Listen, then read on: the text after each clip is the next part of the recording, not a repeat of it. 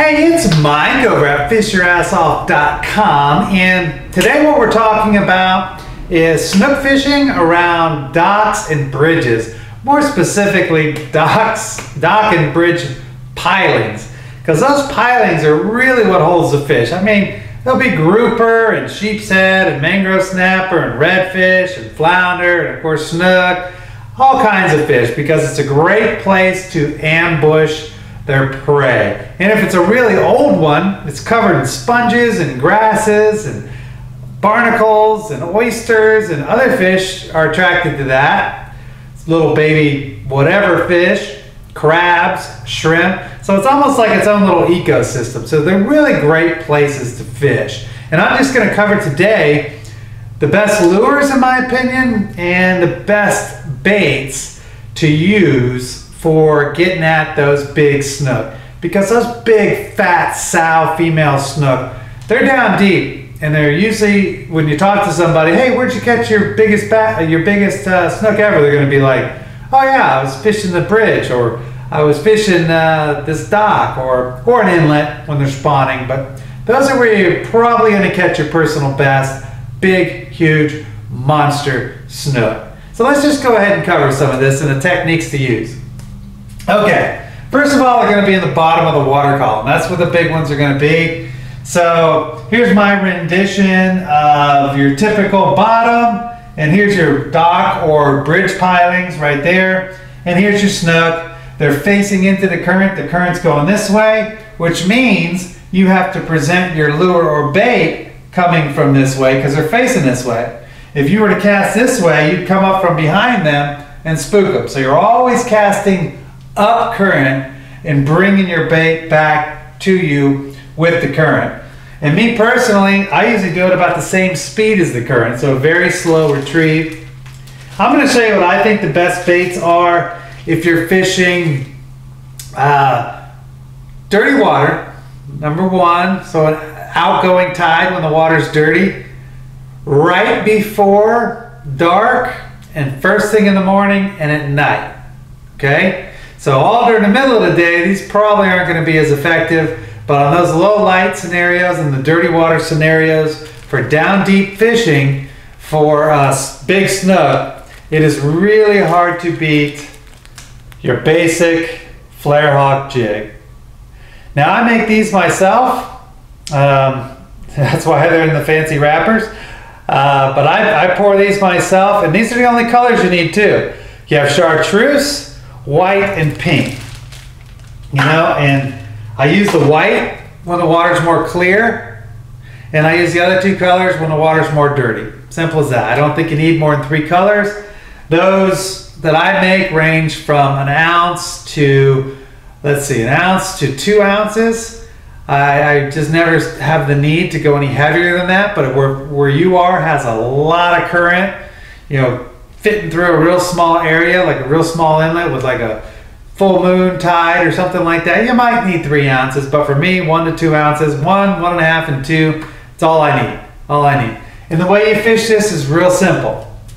Here's your bridge pilings, you're alongside of them, you're casting parallel to them, you cast it up, and you can either swim it or bounce it on the bottom to these fish that are there. Up current, bounce it back. Again, I do it about the same speed as the current is how I do it. So here it is right here.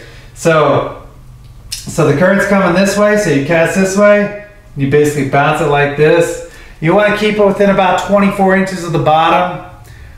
And again, about the same speed as the current. That's what works best for me. I'm going to show you the other lures that'll work all the time.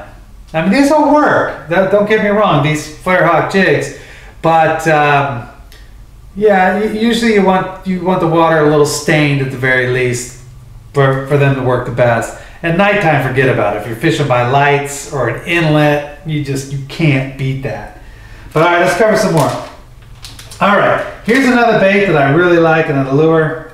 This is a DOA Big Ones Terror Eyes. And this is just a bigger version of their Terror Eyes that they offer. And this is a great bait. This is another great bait to get at these snook on the bottom. And you can fish that bait in 3 feet of water or 30 feet of water. So same with the flare hawk jigs. You know, you can fish them in all those different water depths and catch snook. The one I have tied onto my rod and reel most of the time is this, however.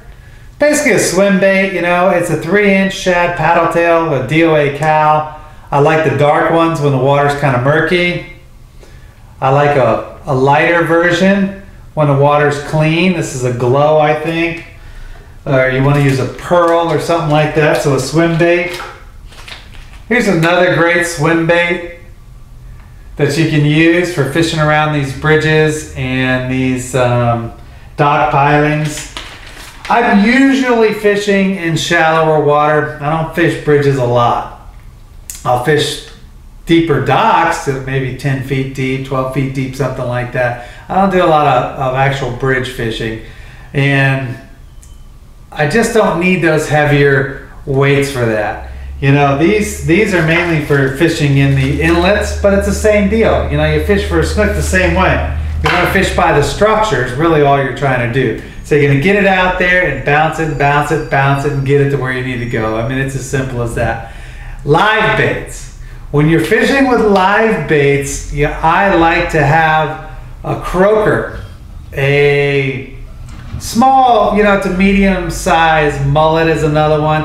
Any sort of white bait, a grunt. I mean, you can fish just about anything. A pinfish is going to be great. And the difference is you're going to have to be anchored up for that for the most part.